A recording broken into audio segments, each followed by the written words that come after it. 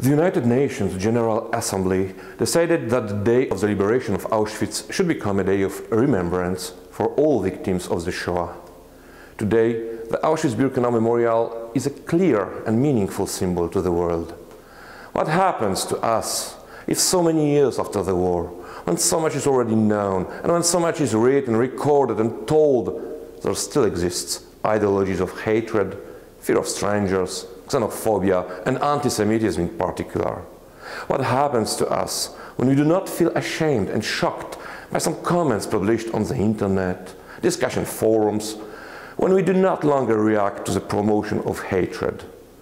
We all have one mission: not to forget the memory of the victims of the German Nazis and their collaborators, and to ensure this memory always touches and remains in our consciences.